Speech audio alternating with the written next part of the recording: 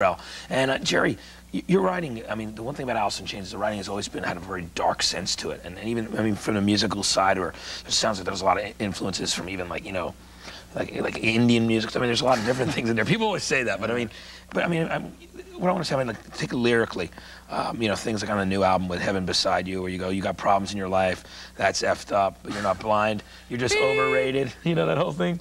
You're just super faded or overrated, super out of your mind, super jaded. Or overrated, I think. Yeah, there's a couple different changes in the verses.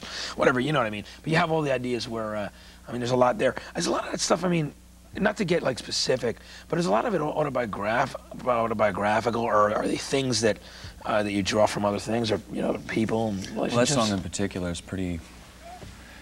You know, we actually a lot of the stuff that we write ends up having kind of multiple meanings, even whether we mean it to or not.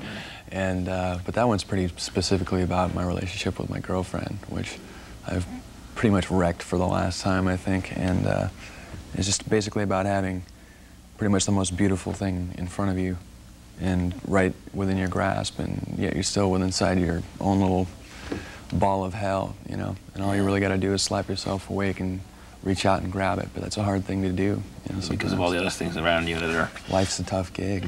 Damn, man. All the other things around you, that your environment that affect everything and seem to get in the way of a lot of this.